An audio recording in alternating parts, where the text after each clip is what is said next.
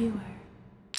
If you're one of 40 million Americans who smoke, here's another reason to kick the habit. Medspiration, a popular not-for-profit, posted this alarming experiment using a pack of Marlboro menthols. The scientists placed a healthy pair of lungs inside of a sealed box and pumped smoke inside using the 20 cigarettes. You can see from just one pack the extensive buildup of tar inside of the trachea. The discoloration of the lungs is also apparent. Medspiration also went on to cite a study from 2000, which found each cigarette can reduce a person's life expectancy by about 11 minutes. For a lifelong smoker, that equates to about 6.5 lost years. The video has already been viewed almost 14 million times.